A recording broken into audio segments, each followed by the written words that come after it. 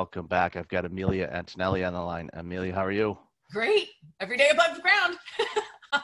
That in the middle of a pandemic, that's even more important than it used to be. Not that it wasn't important before, but wow, yeah, I agree. So great to have you on the show. We talked quite a bit even in the pre-show about things, but let's go and start off, with a little bit about your background and this work that you're doing regarding people and their genius that they have within themselves. So I've been a serial entrepreneur before there was a word serial entrepreneur. I started my first company at 17. I sold it at 19, and I've done almost a dozen since then. And I love the space of building and creating something that helps people move forward, that improves lives, that just creates a better we environment. And so all of my companies have been disruptive in an industry. So for example, I brought green mainstream. So green was a color before I brought the company forward, and then I ended up selling that to one of the big boys. Company after company has been solving a problem that I felt the masses could use for a positive outcome. And so I thought I was semi-retired. After my work with Steve Harvey and NBC Universal, I was like, okay, I'm done. I was going to just kind of move a little bit more into, writing and giving people like a recipe towards success. And I started to realize that the people operating system, right? So any company is really just a bunch of individuals, right, housed within an organization, is that a lot of the problems that were happening in the last several years that had come to light was because the people operating system in a business isn't healthy. It's actually, it's just not conducive for a healthy individual. And I was like, well, maybe I should then, instead of just sharing kind of success tips, maybe I should really share how I've been building and turning around companies and going into a crisis and literally just turning a company on its head for such positivity. And then I was like, well, that's really a brand new reinvention. I was like, I don't really know if the world is ready for let's do this. Sometimes a Band-Aid doesn't work. Sometimes you got to pull the whole thing down and start from scratch and go, what do I really want to accomplish? What's the ideal outcome here? What should a business really look and feel like?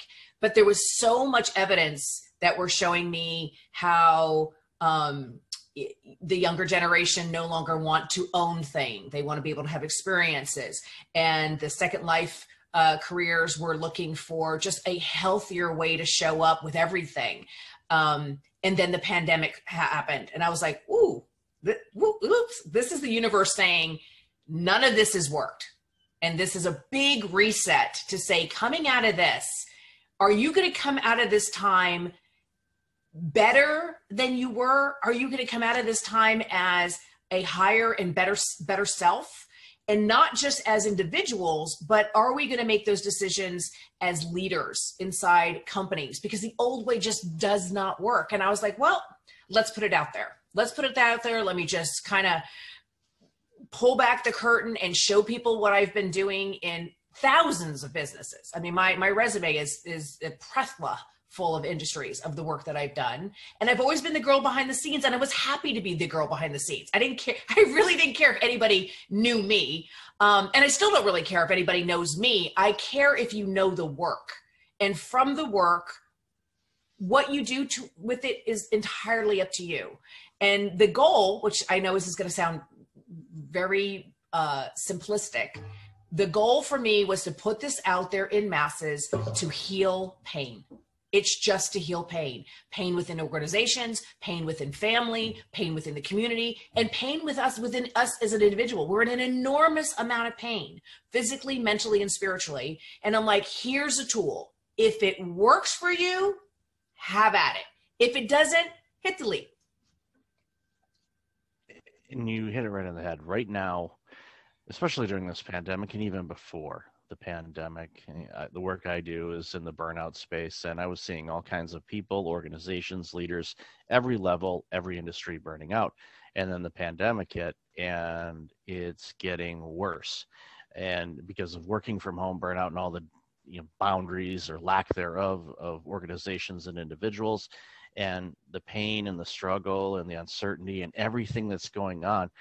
Everyone, it doesn't matter what level you're at, is experiencing some type of discomfort or pain in all of this. And it varies to degrees, but some are really having a horrible time with this period of time, and some are navigating through it okay. But ultimately, utilizing your tool, your expertise in helping people get, I'm a big fan of clarity. And I think a lot of people lack clarity of what's going on in their own lives and inside their heads and their minds and how they're feeling and all of these things. Well, we've been burning out steadily for 30 years. Mm-hmm. This did not just happen, right? We have been getting an abundance of evidence for decades that how we are choosing to show up in the world and how we're living in a society is not healthy. We have moved so far away from what we know as humans, just our hierarchy of needs, what we need. We've moved so far, we don't even recognize each other anymore. And you've seen that with the magnitude of just anger and hate that has just infiltrated this last decade. And so we had warnings along the way. We've known that this isn't working, but yet there wasn't an easy way to say, okay, well, this is not working, so let me choose this. There's been bits and pieces of solutions that all seem painful. And so we continue on with what we know, knowing that it's not a good choice for us until there is an impending event where you have no choice, which is major illness, death, right? Some big explosion, which is crisis management, that's what I do, happens where you have no choice. You've got to make a left or right hand decision. Why we wait to that is still beyond me. And so what I'm pointing out isn't anything new. We've all known, we all internally know that it hasn't been working. If we remember where we were just before the pandemic, people were saying, I hate my neighbor, I hate my family, I hate my wife, I hate my husband, I hate my kids, I hate my job, my boss sucks, commuting sucks, everything sucked. We hated everything. Well, the universe said, okay, reset. Now you all are contained into your homes, and we're going to remove all those things that you hate. And now we're like, oh my gosh, I would give anything to go back to work and have coffee with the person I just said I hated 6 months ago, or to just be able to go to dinner or socialize, right? So what did we learn is one of our primary hierarchy of needs. Well, the fundamental, and I'm speaking as a behaviorist, what we know about humans, all humans, no matter who you are, doesn't matter what package you come in, doesn't matter what religion you are, doesn't matter how old you are, doesn't matter where you are in the world, all humans need connection. We will die on our own. And we're feeling what it feels like now with this massive amount of isolation, this fear of connecting, bonding. What am I going to get from you? What am I going to catch from you? Which is really a mythology to say, how do you impact me, right? We're thinking about that core question on who do we choose to trust? Who do we choose to connect to? How far is too far? How close is too close? We're really not looking at this time into the depth of what is the universal question really, which is, who are you? Why are you here?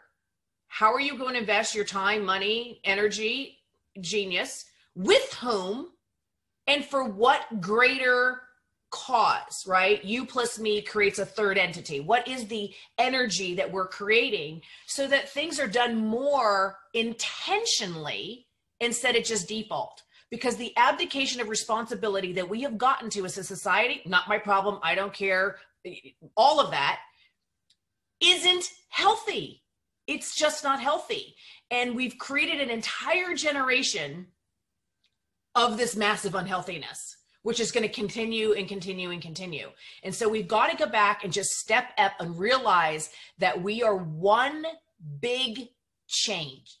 What you think and what you do and what you say matters. It matters immensely because that energy affects everything. Every single thing in the universe that comes down to this connection. And so how do we now move to a healthier and better way? It's not going to happen overnight, but it can start right now, because we don't need any more steps. Our suicide rate is off the chart. Our depression, our loneliness, our sense of why do I even care anymore, right? We've gotten to a complete dead end. And so the only way out is together. We got into this together. We got to get out of this together, taking responsibility that every single thing matters. It has an impact. I completely agree with you. And I look at this time with this pandemic as an opportunity. It is. It's the greatest opportunity in our lifetime. It's not coming again. Yeah. It's greatest time in our life is right now because you have free will. We forget that. We have free will. We can choose who we want to be. We can choose who we want to be, where we want to work, where we want to live. And we think that we can't. There's so many people say, well, I can't do that because I have this and this and this. Well, that's your choice and your thoughts. And that's what you're putting out there. So it's a false belief.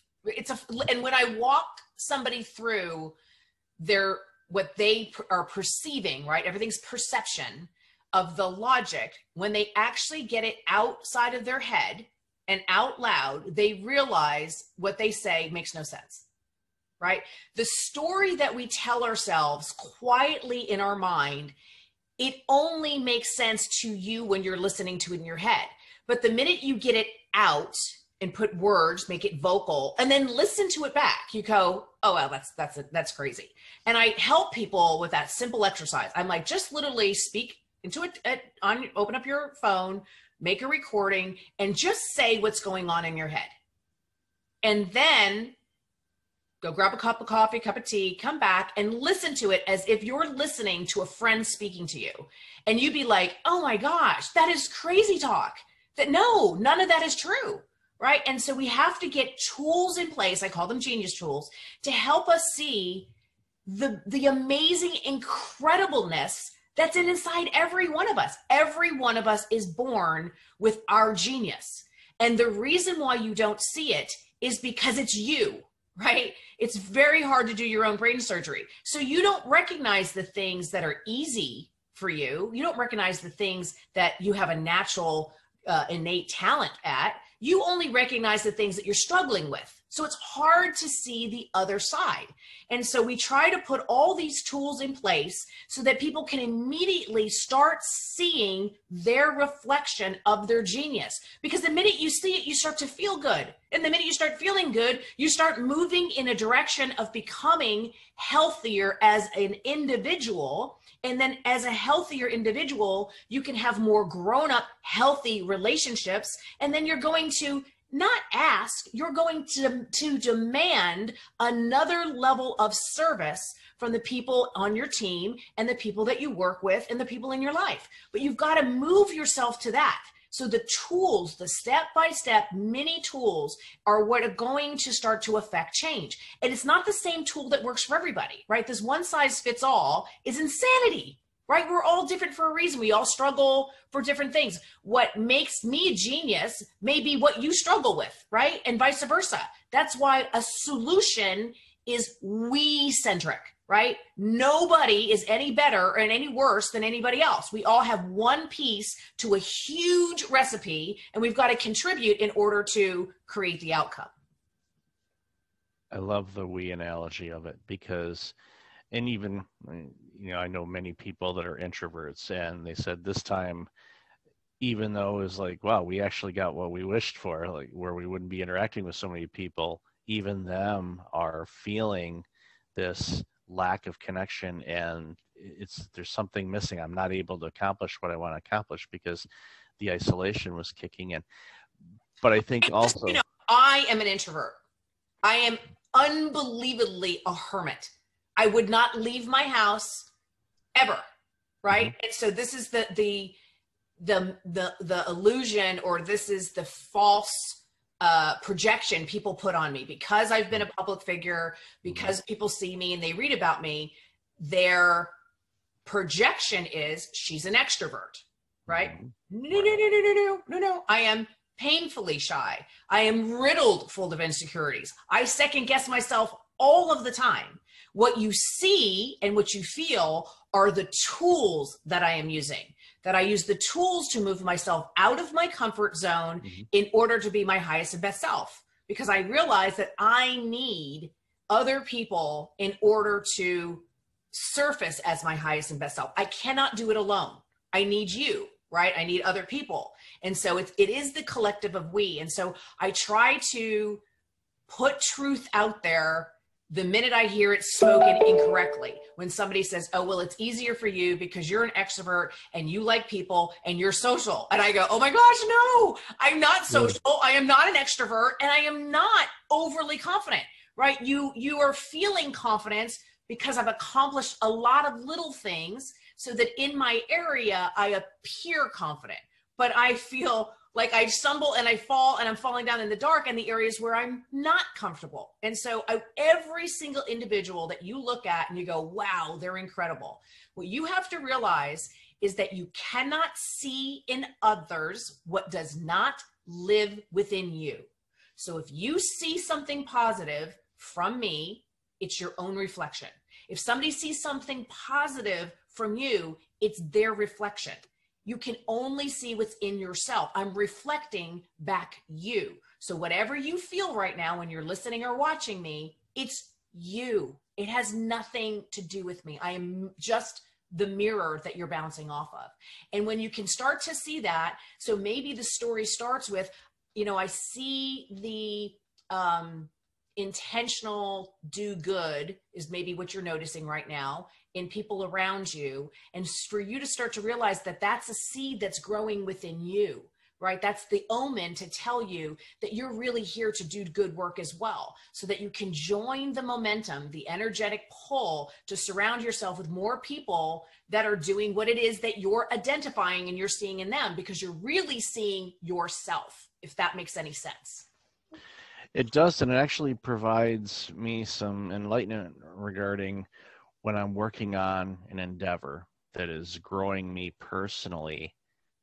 I start encountering people that are they might be doing similar work or maybe not, but they're doing work that's in unison with what I'm working at, and we see it and we grow. And even I had a conversation yesterday with an organization, and we were both on the same page on everything, which is often rare. There's usually a couple things you need to sort through, but it was like, okay, wow. It's like, is my name on that building? It's like, it's as if it's my company. It's like, what in the world's going on here? This is weird. But it's one of those things universal pull, right? Well, it is, yeah. Will pull you towards your ultimate purpose and destination if you just open to be receptive. And when you remove right and wrong, yes and no, if you remove all that negative language and just realize that either something is moving you towards what you're supposed to be focusing on right now, or it's moving you away from something. It's not to say that what it's moving you away from is bad. It just isn't working for you right now. You may revisit that in another point in time. Everything is about ebb and flow. Am I moving towards what it is that I'm learning, that I'm working on, that I want to put my energy towards in order to create something bigger than myself? Or do I need to move away from it right now? Because right now it's not serving me, right? And so we move away from certain people because they're not serving us into our highest and best will. We move away from companies. We move away from projects. We move away from neighbors and other conversations that just go, oh, you know what? No judgment. Doesn't feel very good to me. So I'm going to move away from that because it's not feeling good to me. And I'm going to move closer to something that does serve me, right? And when you use that language, then what's happening is I'm not saying there's anything wrong with you. I'm not putting any judgment on what you're doing is right or wrong. I'm just saying, oh, you know what? This conversation is not feeling really good for me. So I'm going to remove myself from this conversation and I'm going to move over here because this feels better to me. It's all about me. It's not, I'm not putting any judgment over it. Have at it. I'm just moving myself, right? Same thing when you're making a decision about the projects and the team and the companies that you're working for. Is it serving you? Are they serving you the way that elevates you to feel great about yourself, to feel great about the work? If it's not serving you, then that's the indication you need to start looking for something else. If you're in a relationship and it's not feeling good, then you need to start using the tools to say, listen, just want to let you know, I'm not feeling like you're seeing me, you're hearing me, you're understanding me. I want to, what can I do differently so that you can understand what you're doing right now isn't working for me? Here's a suggestion. Let's try this, right? Everything is about small acts of awareness so that you can try other things until both parties go, you know what, that is working for me. Great, let's do more of that and let's stop doing this. But it's a trial and error, right? You have to try it on and go, not really sure. I'm gonna put that in the maybe category. Oh, no, that definitely doesn't work. Put that in the no category. And then this one, this feels great. Let's bring in more of that. And realize you have to release all judgment. It's not for you to dictate what is or isn't right for somebody else, for what is right for a company or for a team. You just have to speak honestly about, is it working for you? And if it's not working for you, let's have an adult conversation so we can try until it does serve you. And then you've got growth from both individuals. A lot of it comes down to personal accountability, to giving yourself permission to live your life the way that it's supposed to be lived. And I find so many people, especially the ones that are struggling through all kinds of things, it seems like they've delegated that choice and they're not in unison with what the universe is guiding them. And, you know, going back to what we mentioned earlier, this time, like you said, is a once in a lifetime opportunity for us to completely change things to the way that we truly want them to be. And I'd love to hear your insight on what's your hope for people to this opportunity that we have right now. What do you think are some common things that people could do? I know everybody's different, but are there some common things that everyone could do right now to make sure that when we navigate out of this pandemic into what I like to call the next normal, whatever that's going to look like, what would you hope that people would do? So I like what you said about that there are so many people right now that, and I'm paraphrasing, that are just in an enormous amount of pain, right? That they're at a place where they have given up control and they're just kind of coasting along. But they feel, and they wake up and they go to bed and they carry this huge weight of pain within them. And that's that's my interpretation of what it is. It's just a big ball of stuck pain. And what I'd like people to consider, right? Very simple to start with. The pain is coming from not being seen, heard, recognized, valued, and rewarded in your language. So any individual, it doesn't matter if they're unbelievably wealthy, if they're unbelievably broke, or they've got a great career or a crappy career, a good relationship, a bad relationship. What we're talking about, the way out is in. It is not outside of you. If you are looking for a solution that is outside of yourself, if you can hear one thing from this, I promise you with 100% certainty, the answer is not outside of you. I promise you, 35 years of experience, 50 some odd thousand employees. I've done dozens of companies. The answer is never outside of self. Not ever. Every book that you read, anything that you go to, it will talk about this inward journey. that inward journey, the reason why people avoid it is to go in. There is such a ball full of mush in there that is hurt and tangled and twisted. We can't even identify what this thing is, but it's an internal stock of energy that is causing you to feel, right, judged or not connected or vulnerable or not good enough, or all of those things is tied up in this inner stuckness. And it causes a lot of negative stories that say you're not relevant and that you don't matter, and all of that stuff is stuck inside of here. And what the first step out is just to say, I'm going to just be open to let this thing untangle itself. Think about a big ball of something that you squished up so tight for so long. All we're going to do is we're going to loosen our grip. Let's just give it a little bit of air, and not to be afraid of it, because the answer is through this. You can't hand it off to somebody. Nobody's coming inside you to do the work. None of that is possible, right? We're just going to loosen our grip a little bit and realize that what you're focusing on is to be seen, heard, recognized, or validated, right? Every human needs a witness. And if we can just start in the give and take, right, to say, I see you, I heard you, I recognize, I am witnessing that you are in pain. I don't need to fix it. This is where people go wrong. You're not asking me to fix it. You're asking me to hear you when you say, I am not having a good day. I hear that. That must really feel like shit. What can I do to serve you knowing that you're having a shitty day? And it may be, you know what, Amelia, you can do? Change your tone of your voice. Can you maybe just get out of my space so I can be a little bit more alone? Can you give me a hug? Can you take one of my chores? Can you pick up the kids from school? Can you cook dinner? Can you run me a bath? Can you just, I don't want to see any dishes. It doesn't have to make any sense for what you ask for. You are worthy and you're asked just because I care about you. I don't have to agree with what you ask. I don't have to understand it. All I have to say is, you are worthy. I see that you're in pain, and I'm going to run that bath. I'm going to do those dishes. I'm going to just to serve you, so that you can go, wow, I have that power. Heard me, saw me, recognized I needed help, witness, and valued me in the things that I asked for.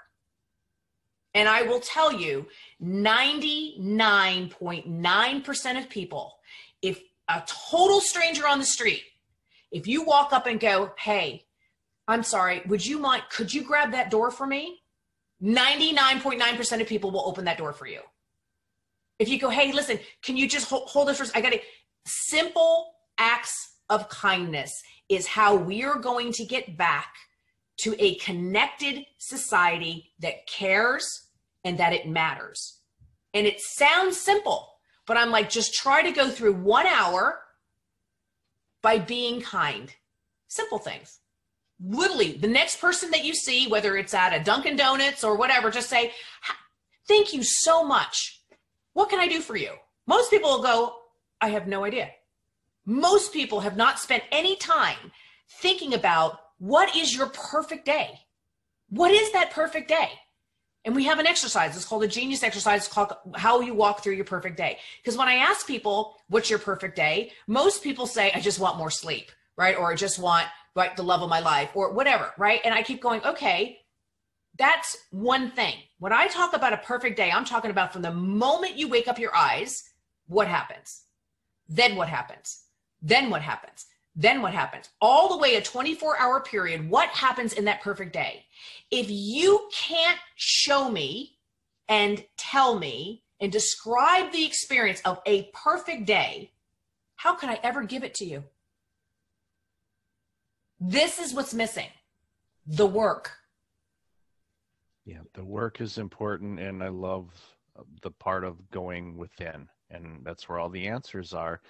And many people, especially people I work with that are burned out, and they heal from the burnout, and they said, okay, now it's time to work. And they look at me and they go, what work? And I said, you have to look within to figure out why you burned out in the first place. And that, again, another false belief. True learning, real growth hurts like hell. If you're in pain, it's because you're entering a phase of growth, a phase of learning. After you learn, then you try to implement, you get some tools, you try to create a habit, and then you go through another phase of pain for the next level of growth. Pain is part of the process. No person has ever said, I had this huge learning epiphany. Oh, and it didn't hurt. Of course it does. It hurts like hell. So if there's somebody in your life who's in pain, what you need to understand that this isn't a beautiful opportunity of the unveiling of the butterfly, right? That they're in pain because they're transforming a step into their higher and better self. What we want is to help them realize that they're not stuck there forever. And the reason why people get stuck is they don't shed the old, right? What's stuck in here is all of the old that's not serving you, that you have not let go. We've become a hoarder of energy. Let it go. It's not yours to carry. I think about it when I talk to my clients about baggage, right? So when they come in to my office, I have them pick up a bunch of suitcases, literally, so they literally can't carry anymore. And I go, that is what you're doing every single day. Would you like to put one of them down? Because one of them is your things from your parents. One of them is from your, a million and one partnerships that we've tried along the way till we find the one that actually works for us. One of them is from society, this ball of false beliefs that doesn't actually work on anybody. It's not even healthy. One of them is disappointment. One of them is, rejection. All these things that you have to put down these suitcases, but you can't drop them all at one time. You're going to put them down one at a time. And the thing to learn as a healthy habit in a healthy adult relationship is that when somebody tries to hand you your suitcase that's not yours, for you to go, listen, I realize that is very heavy. And I am sorry that you are choosing to carry around that heavy suitcase. I can help you put it down, but it is not mine to carry. Don't pick up other people's work. You're doing a disservice for them and yourself, right? It's not healthy to pick up other people's work. So people that are full grown and are still in the over people pleasing, because I'm going to please you. And when I please you, and then you're going to like me. No. That's not healthy. The premise of the relationship is parent and child. We have moved away from parent and child, and now we want to have adult relationships. So if it's not a child who's asking you to carry something, you need to go, I'm sorry, I'm handing that back. That is not mine. And those are tools we just haven't learned. But as you learn more tools, it gets easier. This thing in here that's a ball full of mush starts to untangle. You put down the things that are heavy and you move lighter and more freer. Loved our conversation today. There's so much material in here. We could talk for about 8 days straight about this and not touch the surface. So, and can you imagine if a company was built that way? Now just imagine that a company is built that way, that a company serves each individual person that way, that it attracts people that match their genius and serves them back. That's what the Genius Key is all about. It's not just about healing individuals. It's about healing every single company and organization for a better way for the people operating system. I have encouraged companies to reach out to you. So where can people find out more about this awesome work you're doing and where to find you on social media and all of that? I would love to hear from people. So Amilya.com. So if you can spell my first name, you can literally find me anywhere.